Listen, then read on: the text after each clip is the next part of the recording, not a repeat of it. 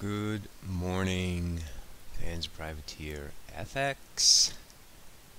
Coming at you, New York Open, 8th of June.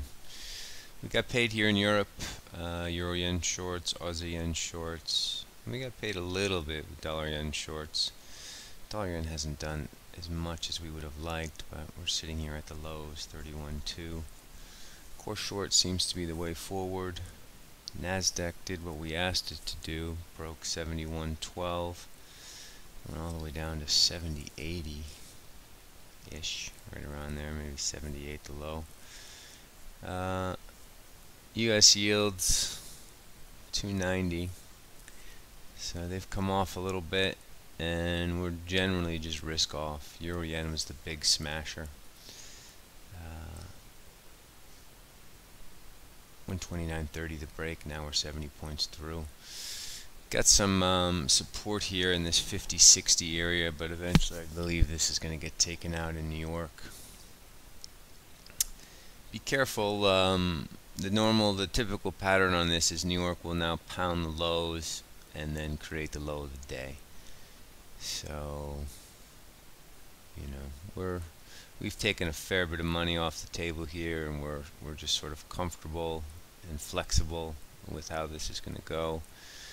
As far as new trades going forward, even though dollar CAD's been an absolute dog this week, you kind of have to look at this trend line again. I know we broke it, I don't know what that day was, Monday, but I didn't bother with the redraw, but this is kind of an important downward sloper here, this big pennant.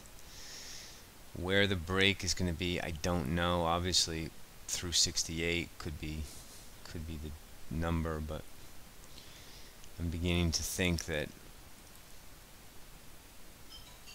just through 40 again might be the job. So keep an eye on oil, keep an eye on euro dollar, and maybe this dollar CAD's going to be a good ticket today. Got to watch out for headlines out of G7. Keep an eye on the Twitter feed.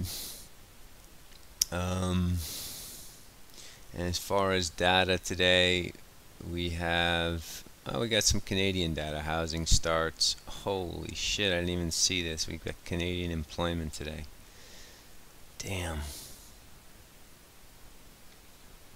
That's going to be a mover. Tell you what, if this topside breaks on a shitty Canadian employment number,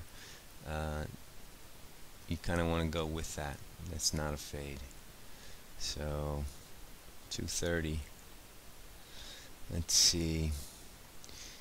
RBC is forecasting below consensus print, 15,000 versus 23,000.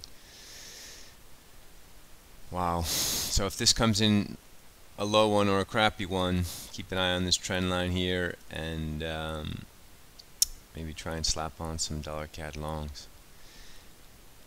That's really all I got for you. We're, core short Euro Yen, core short Dollar Yen. It's kind of the way forward, and we see what happens for the second half of this afternoon. And otherwise, I wish you a good weekend, and I'll see you Monday at the European Open. Ciao.